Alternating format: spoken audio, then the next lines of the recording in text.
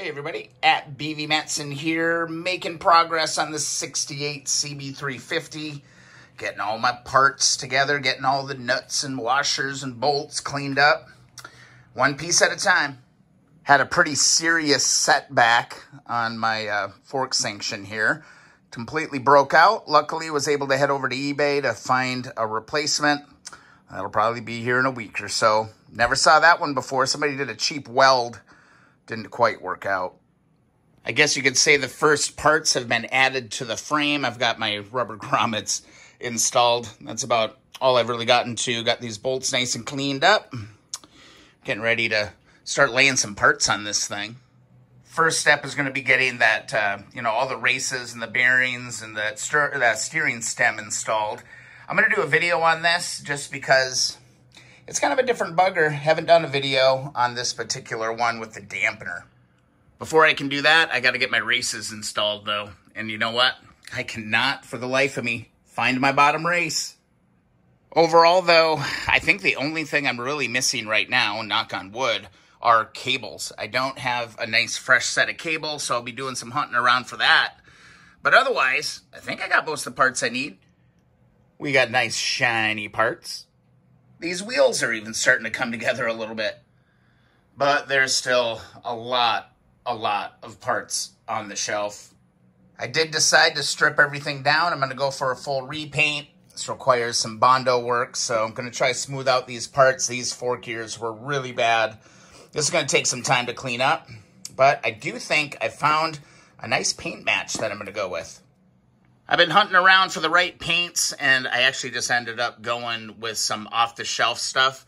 Duplicate color, and this was a royal blue. It's pretty darn close to what was originally on this bad boy. Let's do a quick comparison.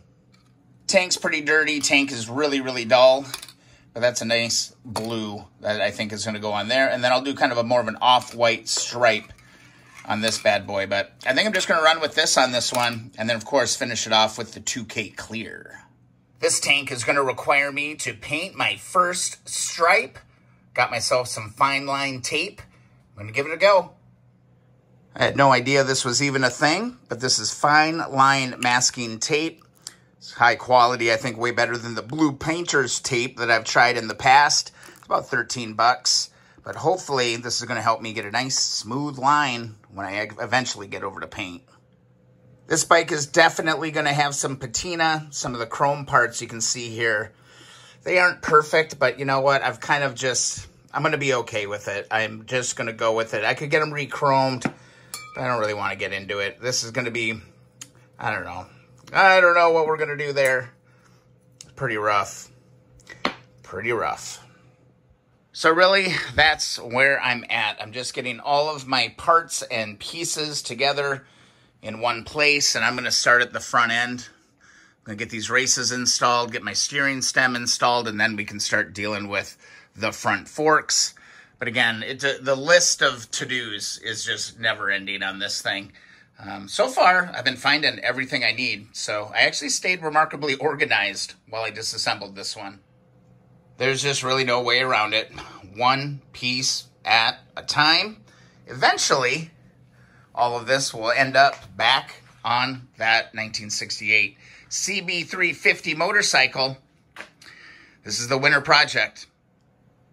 I've got a ton of videos already on reassembling a CB350, but the 68 definitely has nuances.